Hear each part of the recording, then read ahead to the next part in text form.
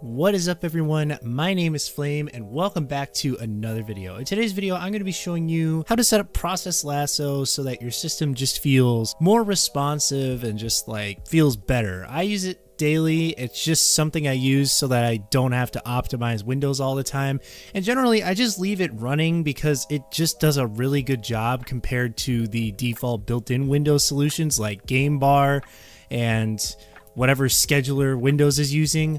Honestly, Process Lasso is like the best program for scheduling and just getting rid of like those background tasks that make frame spikes happen and latency spikes and basically everything that is bad about Windows in general.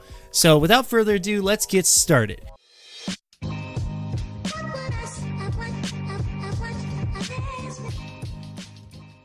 So when you first boot up Process Lasso, it's going to look exactly like this. There's not really a whole lot that you need to change because out of the box by default, it's usually going to have ProBalance enabled, which is better version of the Windows processor scheduling that is built in to Process Lasso. And generally you shouldn't have to change anything, but I found that actually changing a couple of things inside of ProBalance actually makes a huge difference in both performance and like frame time and frame drops or whatever. I just haven't noticed a whole lot of them in general after I changed some of these settings. So we're going to go here into the advanced options.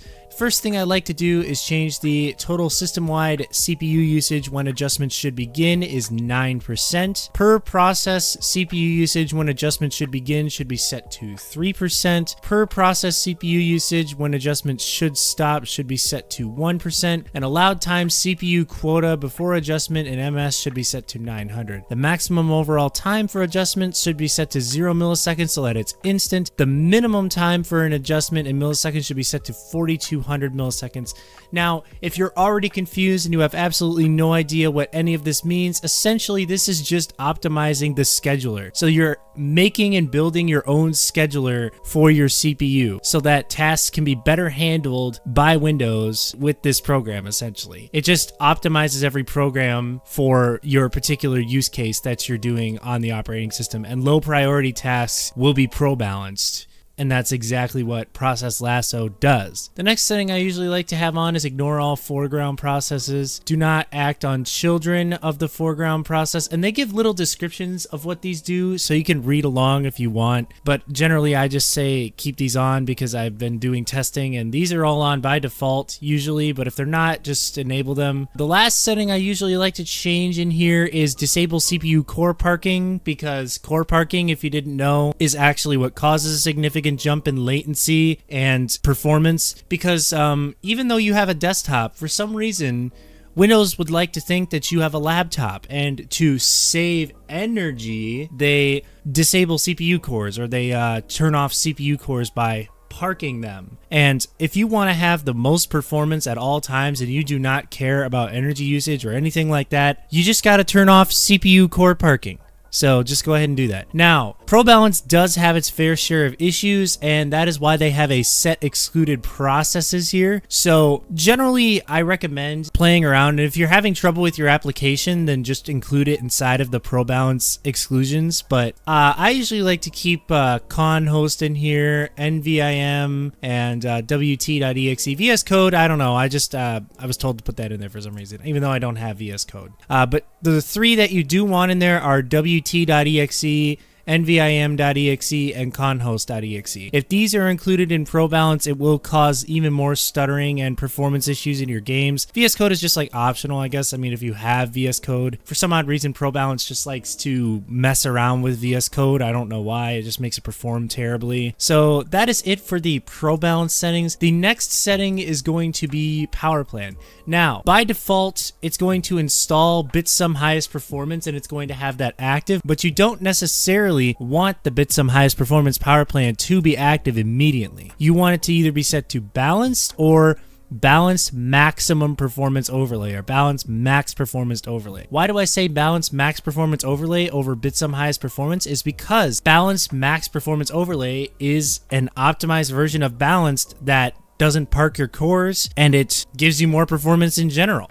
It's the default Windows configuration, like if you were to go into the settings application here and you were to go to power and sleep. It's literally just this right here. It's just the switching it to the best performance setting, and it is always keeping it on that, because for some reason Windows, even Windows 11 decides that maximum performance, it doesn't like to keep it on that all the time. Sometimes it jumps between high performance and balanced. And if you're on a Ryzen processor, I generally do not recommend using any other power plan other than the balanced power plan or balanced max performance power plan, just because AMD themselves put out a statement, and I'm going to put that right now on screen, that using the balanced power plan is the properly optimized and balanced power plan for Windows and for the scheduling of a Ryzen processor. So if you're using the balanced power plan on Ryzen, you will see a significant bump in both performance and better general scheduling. And again, the ProBalance will make sure that stutters don't happen and that your system stays responsive, and it's just better scheduling in general. I've already mentioned that, but I'm going to say it again. The next is something that is meant for people who have a low amount of memory. So if you didn't know, Process Lasso has its own built-in memory reduction feature. So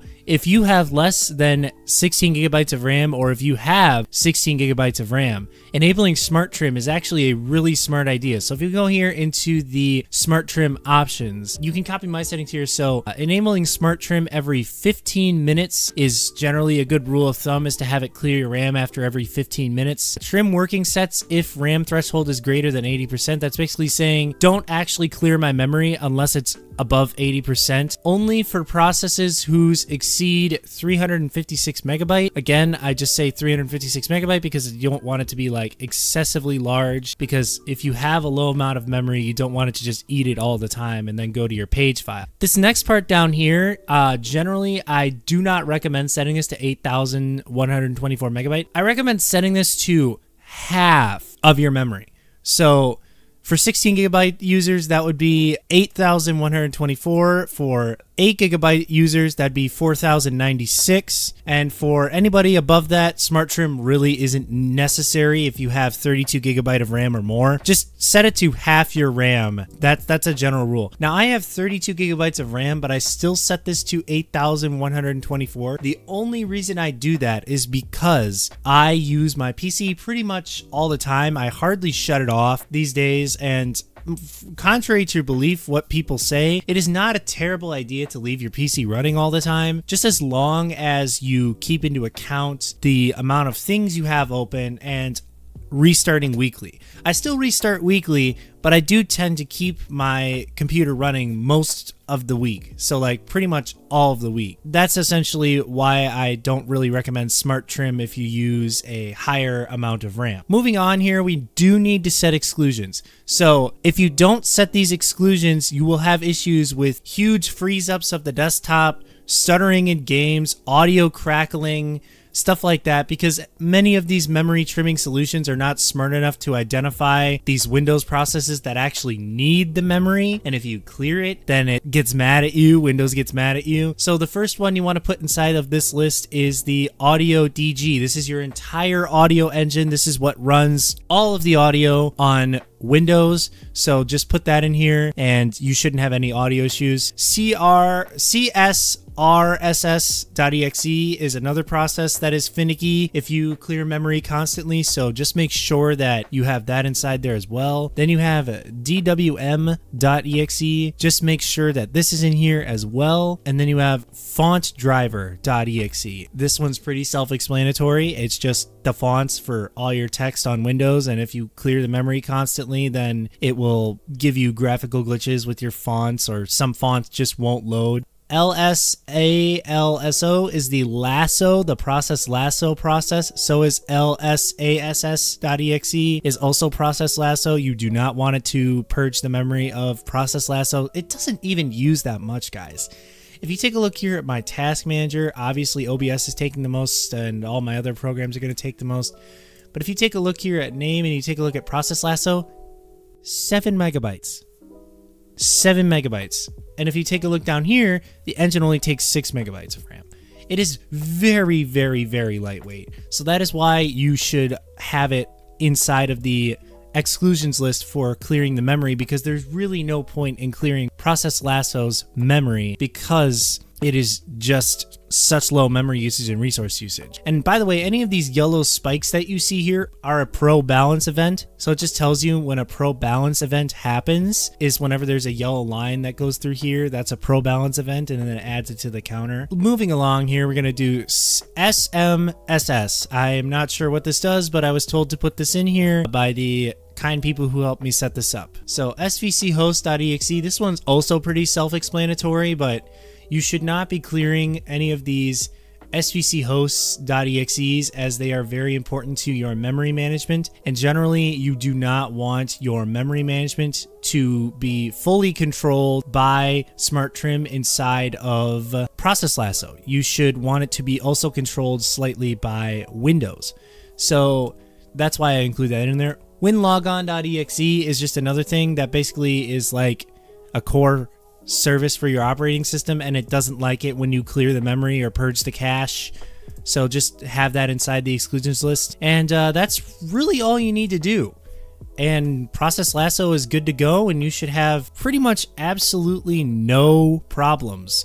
And as you can see here, ProBalance is doing its job. Like here, it just made EdgeView web application, which I'm pretty sure is the weather bar here that I use in the taskbar, and it essentially is just doing its job. It is taking these processes and it is making it so that my system doesn't have any like spikes in usage or like background usage or anything like that, and that's really it. So moving on to the optional features that I like to sometimes tweak. So if we go into here and we go into the system timer resolution. Now, currently this is set to 0.5 or whatever this is, but generally I do recommend just leaving this at default if you're on newer hardware. But if you are on older hardware, you can just click the max button here, hit set, and then hit set at every boot. Do not hit apply globally, as this will break a lot of things. So just do set at every boot and then hit set and max, or max and then set, and you should be good to go. So it even tells you what the current timer is. For me, it's bumping around 0.5 whenever I'm moving my mouse to 1 ms, which is totally normal and it's expected behavior. So basically, if you want to play around with the timer resolution, be my guest, but in general, I don't really see a need to play around with the timer resolution, as the default one inside of Windows generally does a pretty decent job. So yeah, that's really all you have to take away from this video, is just setting up those things, and you should be good to go. So if you enjoyed this video, please make sure to leave a like and maybe subscribe to the channel and join the Discord. The link will be in the description and in the pinned comment. And if you have any suggestions for other videos you'd like to see on my channel, please put them down in the comments below. I'm always open to suggestions, feedback, constructive criticism, and I'll see you guys next time.